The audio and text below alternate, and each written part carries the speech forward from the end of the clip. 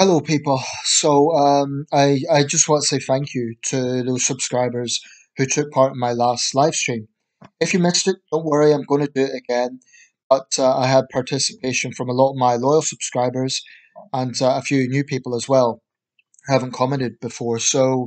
I just want to say thank you. I think it's fair to say that was my most successful live stream to date. At peak, I think there was about 14 people watching, and I had a lot of comments. That's what I like to see. That's the whole idea of live streams. Um, there isn't any particular time I'm going to do this, and I'm not going to schedule any other right now because I'm busy. I don't know when the next one will be, but definitely I will do this again if it's like that. What I like about live streams is I have less editing to do. I don't need to put keywords and all that sort of stuff, which can be a little bit tedious. Um, and it's spontaneous and it's honest and people open up. If people feel that my channel is an area where I don't want to say safe space, but if they feel my channel is somewhere where they can talk candidly, that's wonderful.